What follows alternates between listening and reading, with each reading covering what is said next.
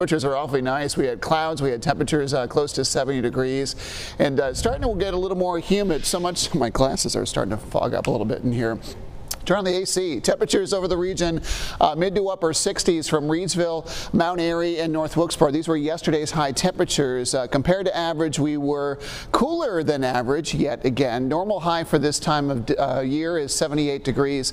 57 is the normal morning low. We'll have these numbers creep up in both sides, high and low, over the coming days ahead.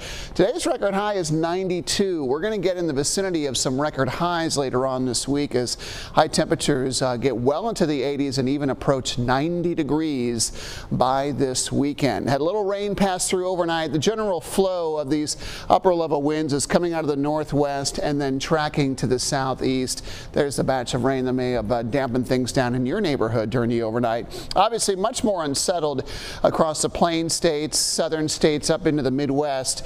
Some of this is coming our way and will increase the chance for showers and thunderstorms over the course of the next day or two.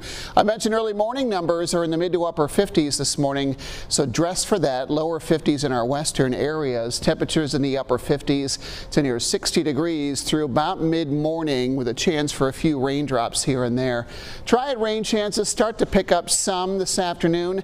About a 30 to 40% chance that we'll see some showers. This doesn't look like a very thundery sort of day. And a light breeze out of the northeast at 5 miles per hour. Average highs anywhere from the upper 60s to the lower 70s. It just really depends on how much sun tries to peek out today. Better rain chances west with light winds in the foothills. 50-50 chance for rain and lower 60s for many of our mountain locations.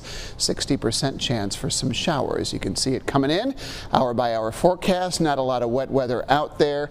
And again, it starts to pick up a bit more. I think western half will have a better chance for rain than the eastern half today. Temperatures on the upswing this week, nearing 80 by Wednesday, nearing 90 with relatively low humidity. I mean, it's not crazy high by the weekend.